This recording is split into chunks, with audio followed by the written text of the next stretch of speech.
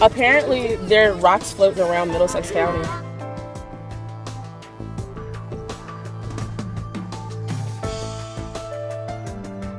This is our second one that we found today, so now we gotta hide it. I found the first one this morning.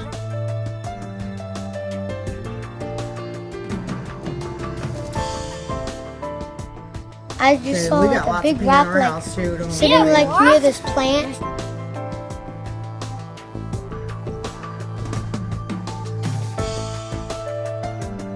Take a picture and post it to Facebook at Middlesex Rocks.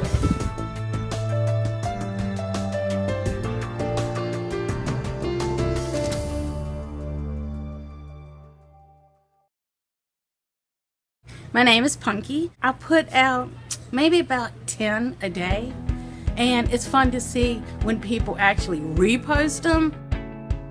It's fun to see the expressions on their face. Katie Crittenden. I started painting them for my garden originally for garden markers. You hide them and it brings a smile to everybody's face when they find them. Well, why don't I just start one in Middlesex so that the kids here can have a good time?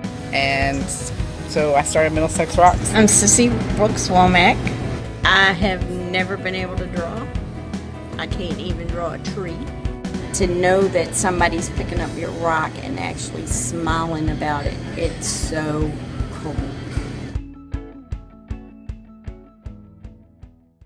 This is a rock painting class, and you get to hide it after. Pat saw her grandsons going crazy for finding rocks. She said, "Why don't we do this at the bookstore?"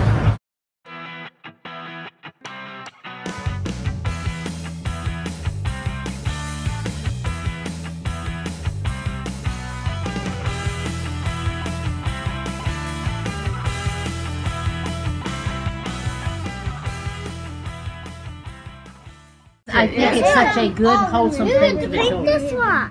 Me and my grandma made this one, and it says Facebook Middlesex Rocks. I'm all in favor of this. This is good.